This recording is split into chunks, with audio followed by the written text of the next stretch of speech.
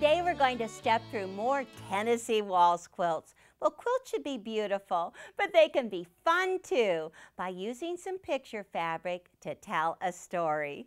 Sue Bouchard made this charming quilt while vacationing in her summer home at Ashley Lake, Montana. The stars are bright with red points, beige four patches, and connecting green triangles on the snowballs. Well, she was inspired by local wildlife to cut her star centers out of caribou fabric. But if you look closely, there are bears in there too.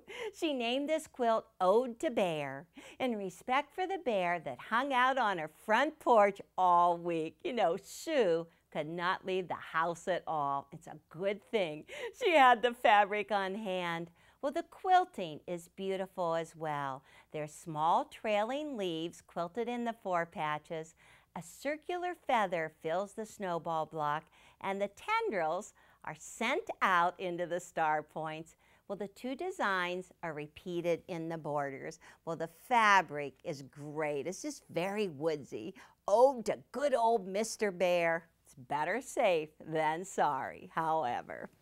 Well, my sister Patty made this sharp Tennessee waltz. She started with the multicolored border fabric and then pulled the different colors of stars from it. There's that rich purple and deep turquoise stars with light turquoise four patches and purple corners on the snowball blocks. Well, this is a great open free motion stencil in the snowball block. If you just take your finger and trace the line, see if you can go continuously without stopping, then you'll know it's a great easy stencil to quilt. Well, you can clearly see the quilting on the back with the stars stitched in the ditch in the dark thread and the free motion quilting in the lighter thread. It's wonderful. Well, I hung this quilt during the holidays. It looks very festive with dark red star points and a lighter red center. The four patches are a soft green print with dark green in the corners of the snowball block. You know, you can almost hang it from the back side. It's really cool with the quilting around the red stars and then the S quilting on the four patches. The feathers show up well in the thread. It's great. Well, I can see why this block is also known as railroad quilt. You can see the tracks going from one star to the next. Well, it's almost time for us to go to the sewing room and finish our quilt. Join me. My star blocks are finished and my star points are very perky. Take a look. You can see how it's very sharp coming right in there to that middle square.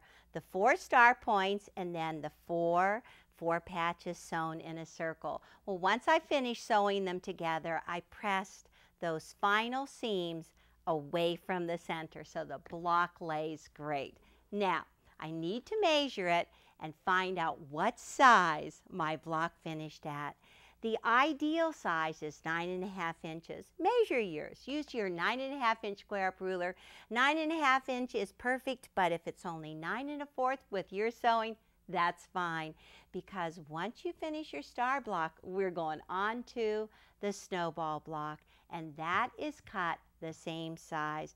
You want to cut your background squares into 9.5 inch squares or whatever measurement. Well, this is what the snowball block looks like, and I don't know why it's called a snowball block. It just is. Maybe because these little squares we sew on the diagonal end up making a circle. I'd like to know how this ball is going to roll. But we've got all of our background squares cut. The corners are 3.5 inches square. I'm using this light purple. It's the same light purple that I used in the triangle. And I have to draw a diagonal line on the wrong side. Well, this tool is the best tool for drawing diagonal lines. You know how you place your squares wrong side up, and then you have to take a marker and draw your line, and everything just shifts around for you. Well, this is sandpaper, and so when you put your square on, you drop your ruler with a diagonal line along the left edge, nothing shifts. It is a miracle. That's all I can say. And it's stuck on there so good that you need to take your stiletto to peel them off. Mark a couple at one time. Goes a lot faster. Now, we've got our 3.5-inch squares marked with a diagonal line on the wrong side. We've got our 9.5-inch background squares right side up. So I placed my multi-purpose foot on my sewing machine so that I could just jump from one to the next. Just place your square right sides together on your corner. Line up your needle with that line and just sew straight through. And boy, just try to stay on the line. That's the best part. Now you can assembly line sew. So just pick a second background square right behind it, line up that corner, and just assembly line sew right along. Now once you finish, as many as you can manage, going down one side, just pick it up, turn it around, and start going down the second side. It's all assembly line. It works great. So let me just start this one. You continuously sew right down along. Once you have these two sides done, clip them apart and sew on the remaining two sides. I have one that's already done. Good red thread so you can see it. At this time, the easiest way to trim is with that 9.5-inch square up ruler. Find the 1/4-inch lines on your ruler and line it up with your seams. Got it poking up there. Okay, 1/4-inch line on the stitching and just trim off those corners. Those are really big corners. So turn it around and repeat on the opposite side. You trim all 4 down, and then at this point, just go ahead, set the seams and press them open. And that way, make sure you don't have any folds left. Set the seams open. Oh my gosh, it's hot. So that you don't have any folds on underneath side. Open it up. Perfect. Now, I've been totally green on this. This is going to match the star point, but I've got all of these triangles hanging around here, all of these dog ears. I've been picking them up and sewing a second seam right along there. So then you can just take all of these little triangles that you stitch together and turn them into the cutest pinwheel blocks you've ever seen. I know there's going to be a baby coming along, and I can just turn this into a great green quilt. Perfect. Now I'm just going to go back, finish all my stars, get my snowballs done, and I'll show you how to sew your top together. I'm sewing a crib top together 3 by 3, so I have my blocks already laid out with the stars always in the corners and the snowball block in the alternating positions. Great design it makes. Now comes the tricky part, making these seams match, because from the snowball block you have this diagonal line coming in to the star block, and the star block goes straight across. So we are going to do some tricky pinning on this. Let's get the vertical rows sewn first. I always like to take the second vertical row and flip it right sides together to the first vertical row. And then just pick up the pairs of blocks and stack them from the top down. This is the top. Hold on tight. Make sure you don't lose sight of that. Just get it right to your sewing machine. Drop it down top at the top. Now, I like to use these nice, long, skinny pins. These are the seams that we have to match right here. The snowball block comes in at that angle, and you have to measure over 1/4 inch and go down. So that is the match point right there. And let me see if I can just stick that pin in right there. It's over and down 1/4 inch. And just repeat it on the second side, exactly the same. Over 1/4 and down. And just put your pin in there. Let's see how we can line it up with the star block underneath. The seam is 1/4 inch in. There's that point right there, that perky one. Just take the tip of your pin and go right in 1/4 inch on the star point, and just squeeze it together, and then just twist around on your pin. Make sure that the corners line up right out there. That's good. Let's go to this one now. Boy, I really think it's a great idea if you do take time and sit and pin. You'll be happier. Okay, go right here, line it up, squeeze that pin together, and turn it, and then match the corner out here. It's looking good. Let's see how we do. I think you have to put your tongue just right on this one because it is tricky. I always get questions on this one, and they say, my points don't match. It doesn't all line up. I think it's just an illusion of match. Okay, needle down, and so just start sewing across here.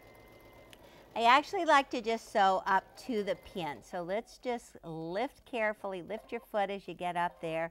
And just before I'm going to go across that point, I'm going to pull out the pin. Now, right in between, sometimes there's a little excess fabric. If there is, just give a little pull on it so that both pieces end up being equal sizes. Just keep on sewing straight through. I'm nearly at the pin. And so just pull it out, and then make sure you're lined up at the corner down here. It's looking good. And so let's just keep on going. Now, you want to take and pin the next piece and just assembly line sew it right behind. Go the whole way down through the stack, and then open it up and just add the third vertical row. And when you go back across the other way, push your seams away from the snowball block. So now I've kept you in suspense. I want to see how it looks. What do you think? Let's just cut it out here and take a look. See if I'm going to show you or not. Ooh, it's looking good. Looks great. See how that line is continuous, going straight down in there, and then right here the same. It's going straight across into the lines. Perfect. Looking really good. So remember, you press your seams towards the snowball block. You have the least bulk going this way. Let me finish sewing my whole top together, and then we'll go on to the borders. Now's the time to decide. Do you have to hang it high and keep it moving, or are you just going to hang it and be very proud? Well, I hope yours looks great. Now I want to add the border. It is a 2-inch wide border, and I'm using the same color as in the star points. I love it when you frame it with a nice dark piece. After this first border, the second border is a pieced border, and it's all of these little 2-inch pieces that are just going to frame right around there. Now you start out with strips just like we did on the 4-patch with the background and the dark color. I have a variety of them all stacked up. You need to have a total of 10 of these for your crib, and this is just like the 4-patch where you can take your plastic ruler and just put your blade in 0, straighten it across, and like a whiz, just cut it 2, 4, 6, 8, 10. Oh, it goes so fast. And when they're all stacked up like this, then you don't have to think about which colors you're going to put together. I'm just going to take this, get rid of it. I have another stack set to go. So I want to turn these so that I have the alternating order. I have the dark, the white, and then the dark again. And so I can just sit down and assembly line sew right down through these. It's really tough for me to do a scrappy quilt. I'm always going, oh, does that look right? Is that the good one? Should I change pieces? I would rather just throw them all in a bag and just keep on pulling them out as I go. Okay, just work from the 2 stacks. Take one from this one from that one. They are all different, and just keep on assembly line sewing down. Now it's really easy to measure because with these pieces, it's easy to count. Basically, you just need to have 1 pair for each block. 1 pair for here, 1 pair for the star block, and then 1 more for the 4-patch. So you basically have to have 3 pairs per block, plus on the end, you need to have another pair to accommodate that 2-inch piece. So it works great. Assembly line sew into big long strips like this, and then press the seam in one direction. Okay, now when you're going to sew it on with that seam in one direction, you always want to place it. Now I'm going to sew down this side, place this strip so that when you flip it right sides together, you sew right down along with the seam. You're not fighting it the whole time. So once you finish one direction, two sides like this, and they're all going to line up straight across. I have a white one here, so I want to have a dark up in the corner. So I'm going to start like that, and I see that my seams are just going to be going down along there. Perfect. I'm going to sew this on all 4 sides, and then I'll show you some free motion quilting. The Snowball block is the perfect block for some free motion quilting. Go ahead and look for one that says it's an 8-inch stencil. Something that's suitable for the double wedding ring is also perfect for the Tennessee waltz. So this one I thought would be a really great one. It's got lots of fancy curves in it. Well, when you put it right on the Snowball block, then you have points that go into the blocks beside it. Lots of action in the middle. That's a good one. It is about 8 inches square. This one is a little different. You can put it in on square. It is a continuous line. Wonderful. It fits inside perfect. Work good. Or how about a really simple one? That's what I'm going to go for. Well, you can tell this is continuous line because when you put your marker in there, you trace around inside, you can see that you just keep on going continuously without stopping until you get back to where you started. So let's do some practice. Take a background piece, take a backing piece. This is a 12-inch square. Layer it with some batting. How about some thin batting for practice? And then your background on the top. Next, you really need to tape it down, especially since this is a really small piece, or clamp it down if it's a larger piece. Your clamps have to fit on the side of the table if you use these. I really like those for big quilts though. Next, how about some safety pins? These are curved safety pins. This is a pin cover so that you can hold on to those little safety pins. Oh, it saves you a lot of time with your fingers. So put your safety pin in just like this. Take some needle nose pliers and just snap it in the middle. Your covers won't come out, and trust me, they save you a lot of effort. So let me just take this stencil. I'm going to put it right in the middle, and I'm going to take my pinning tool. I want to pin around the outside edges in the corners so that I can hold this down while I mark it. And I think I've already got some in there. Just push it down like that, and it's perfect. Now, use a disappearing marking pen or one that you can wash away. If you use a disappearing one, trust me, you have to work fast because just when you're not expecting it, you go back to your quilt and the line is gone. This one is going to disappear with a little spritzing.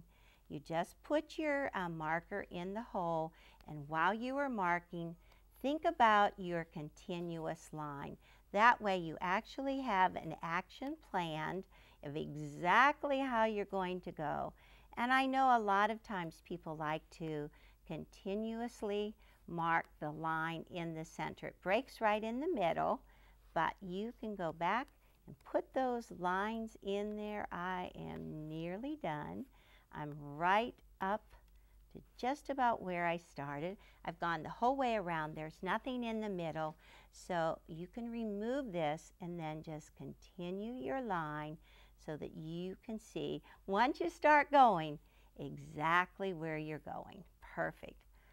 Let me see. This one's going to go right across here. Good. Now, I've got my darning foot on, and this is what a darning foot looks like. It kind of jumps over your fabric. It's great. You don't set your stitch. You actually do the moving of your piece of fabric so you get your stitches in there yourself. Okay, let me take this.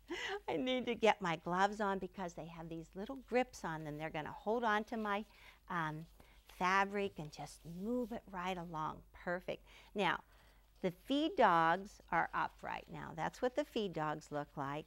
And to turn them on this machine, it's so easy. You just push a button and they drop. I love that. Well, we are set. So let's just take this, and you are going to just drop your needle, put your needle in, and put your presser foot down.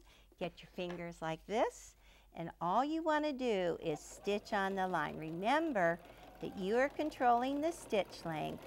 You're just going like this. Try to keep the top at the top and try to keep an eye on where the line is. So now I just swung around through the middle and just keep on going, continuously sewing around the outside on the lines. Looking good. And then once you get going, oh, it's just practice, so just have a good time.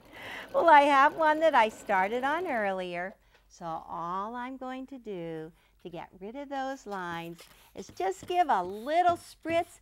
Now, nobody will ever know if I stayed on the lines or not.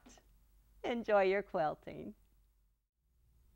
The Tennessee Waltz table runner adds a festive touch to your holiday table. And this one is very cheery. I just love those bright red star points with the medium red in the center. Now the 4 patches, that soft green, and I love those dark green points around the outside edge. Doesn't even look like a star block anymore, completely different. It is a kaleidoscope setting with some free motion quilting in that snowball block. Well, it's just 2 stars.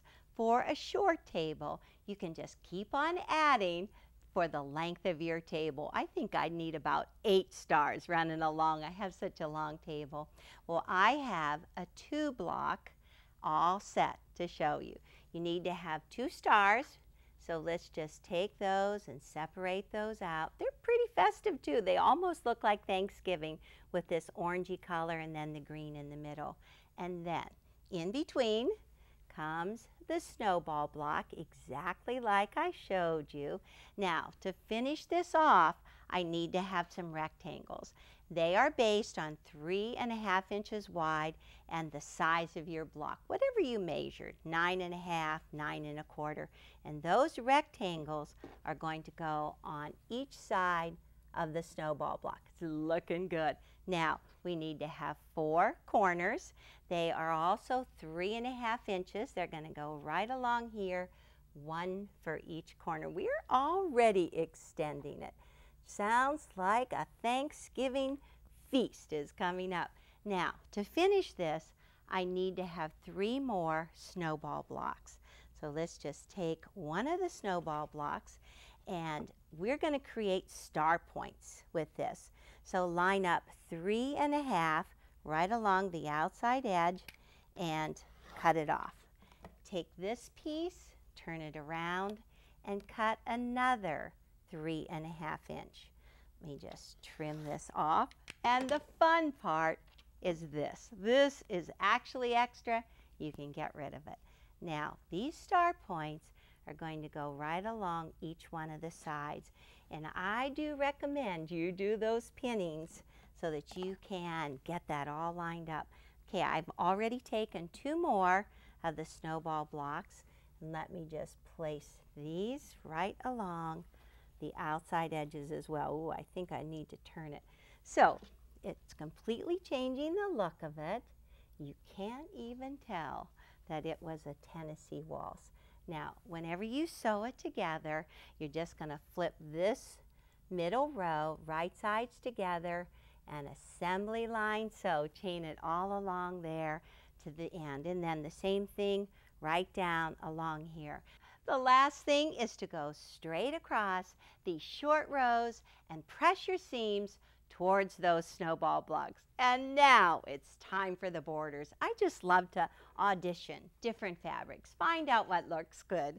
I usually like to frame with a dark border. So I selected this one that is the star points. Well, since that's so dark, I thought that the same fabric that we used in the 4-patch would look really good as a binding. That's great, but this is such a nice, wide, colorful print, maybe a wider one as the first border in this. And then I can go ahead and use the green as a binding. That would set it off great too. Well, strike up the band and enjoy making your Tennessee Waltz quilt.